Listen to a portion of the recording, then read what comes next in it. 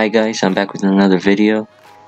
As the title says, it's all about Jedi Fallen Order, and there recently has been an image leak made by Amazon accidentally.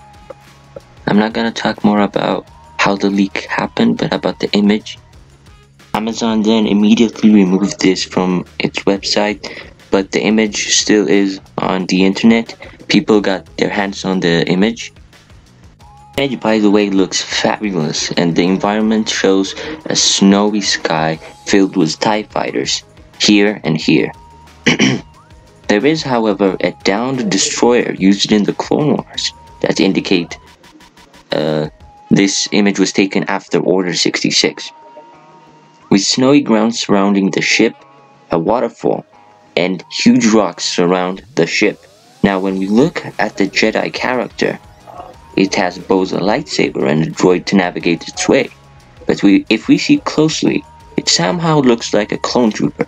Now EA recently has posted a tweet saying don't stand out.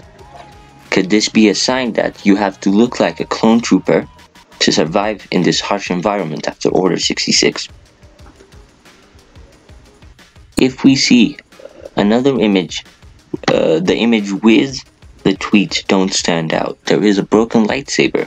Could this mean that future battles will destroy his lightsaber? All these questions will be answered on April 14, so see you guys later. Bye.